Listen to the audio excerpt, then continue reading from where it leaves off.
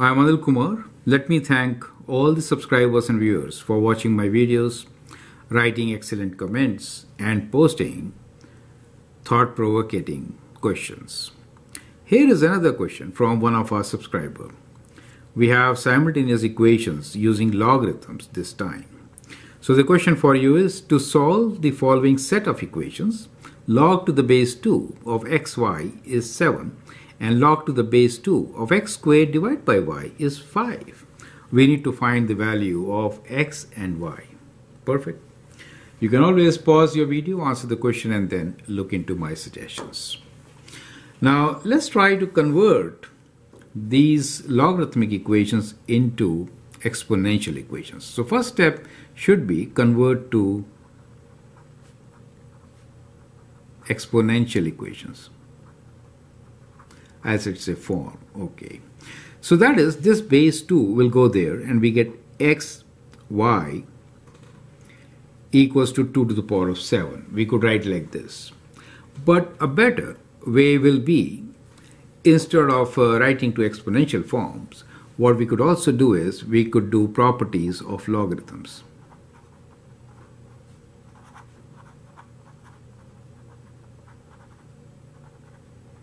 Right? And then we can get two equations, right? So product, I could write this as log to the base 2 of x plus log to the base 2 of y equals to 7. Does make sense. So we actually get one equation with logs, right? Let me do this here also. So on this side, I get log to the base 2 of x squared. This is divide, so it will be minus log to the base 2 of y equals to 5. Correct. Do you see something which can be cancelled? Yes, of course, right? Log to the base 2 of y could be cancelled if I add these two. Let me apply the power rule to this equation and rewrite this as log 2 times log to the base 2 of x minus log to the base 2 of y equals to 5. And now we'll add the two equations, right? So we have equation 1 here and this is our equation 2. Now let us add equation 1 and equation 2. What do we get? So if I add equation 1 and 2, these two, then log to the base 2 of y will cancel. And what we get here is basically log to the base 2 of x plus 2 times log to the base 2 of x is equal to 7 plus 5. Correct? Okay. Now that gives you 3 log to the base 2 of x equals to 12, and that means that log to the base 2 of x is 12 divided by 3, which is 4. And now from here we get the value of x as 2 to the power of 4. So now we'll write it into the exponential form, x being 2 to the power of 4. Correct? So we get one of the solutions, which is x equals to 2 to the power of 4. Now what is y equals to?